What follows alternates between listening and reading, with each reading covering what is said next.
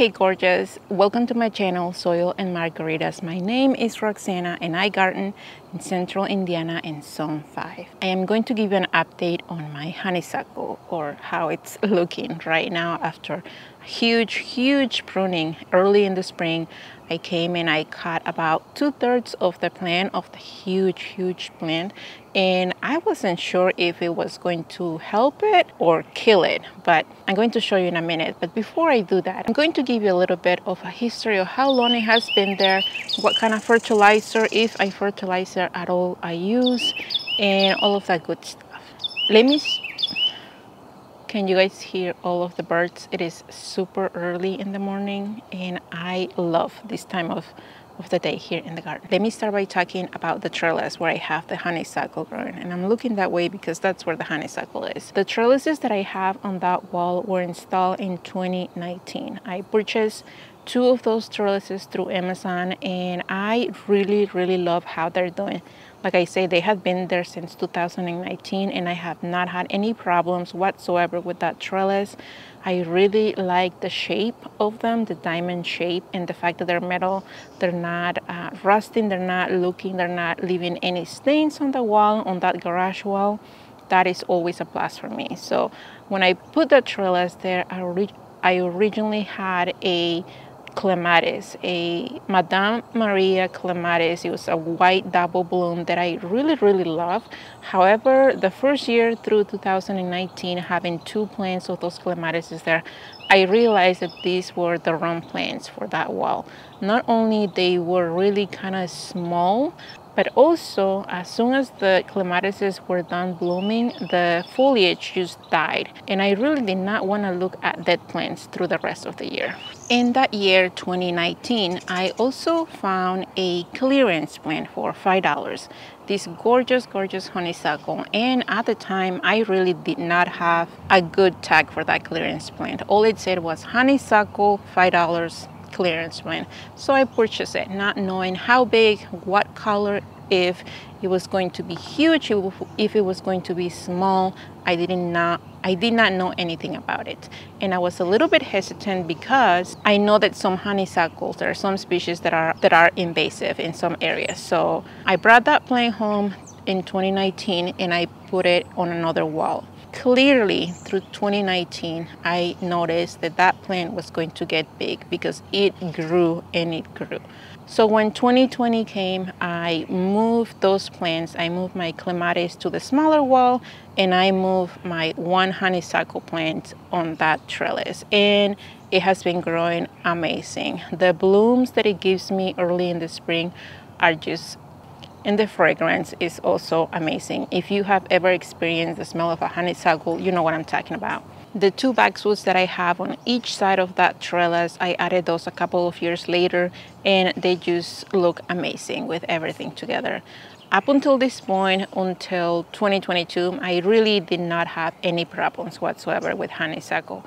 Nothing really seemed to bother them. I did, however, had 3 other honeysuckles, different kind, on another side of my garden, where the last couple of years in the spring they show a little bit of aphid signs. Nothing major, nothing that a little bit of hosing couldn't fix, and that was it. But this honeysuckle specifically that I have here in front of the garage did not get bothered by anything until 2023. This year, the aphids came. They came early and they came strong. Unfortunately, by the time that I realized that this plant was infected, it was too late. Every single corner of this plant was covered with aphids, and they were leaving all of these little sticky substance around, and it was just devastating.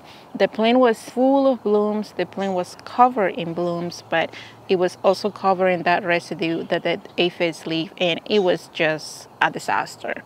I knew that I was not going to have any blooms, and that's pretty much what happened. Most of the blooms just did not open. They could not open because all of the pests covering everything, and it was really sad. I honestly never had to deal with aphids like this. Like I say, the only 2 times that I dealt with aphids were those 2 springs with the other honeysuckles, and it was a few here and there, nothing that I couldn't fix with just using my hose, but this time I was out of my league. And because it was already too late, I decided not to do anything. I wasn't going to be spraying anything. I knew that it was already too late for me to try to save the blooms. So I used Let It Be. The aphids left. They did what they needed to do. They left. Thankfully, nothing else around my garden seemed to be bothered by them. So what I decided to do, because one, the aphids make the plant look horrible, and two, last year I decided not to prune my honeysuckle. So the plant was just enormous. So I decided to give it a nice prune, to cut all of the dead, to cut all of the stuff that was just looking horrendous, and I pruned it hard. After the aphids left in 2023, which was June, July-ish, I came and I just trimmed everything all the way. I came and I cut about 2/3 of the plants, and I was a little bit frightened because I wasn't sure if the plant was going to recuperate. But if it did, I knew they will come stronger and healthier. And that's pretty much what happened. The plant is just growing and growing, and already in this season is transpassing the height of that trellis that I have there on the garage wall, and I love it. This year, definitely once I have removed the dahlias and once I have removed some of the dead material from my perennials there, I am going to be coming and I am going to be giving it a nice prune on the top so that it keeps that diamond shape. I definitely want to do something like that this year, and I am really happy with how the plant is responding.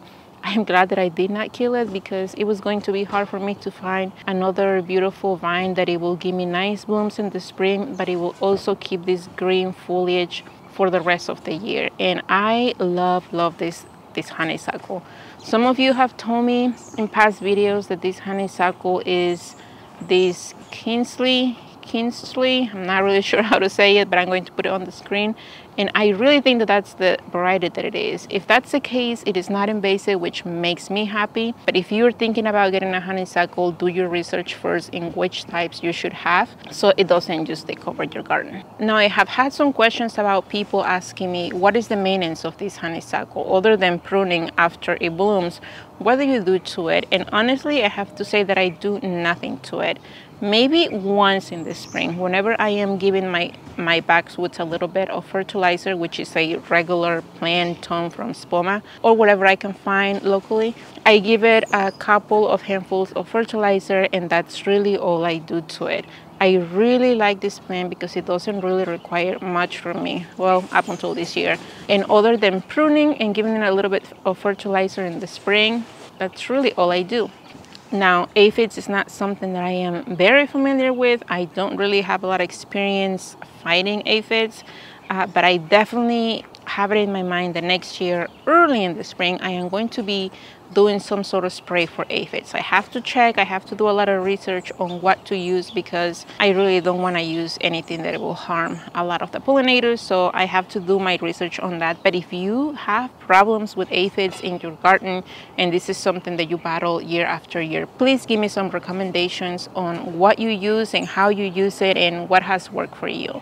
I know that I'm going to be doing a lot of hosing if I spot anything early on, but if it starts getting out of control, then I'm definitely going to have to use something better, because I love the honeysuckle and I am not willing to lose the blooms again.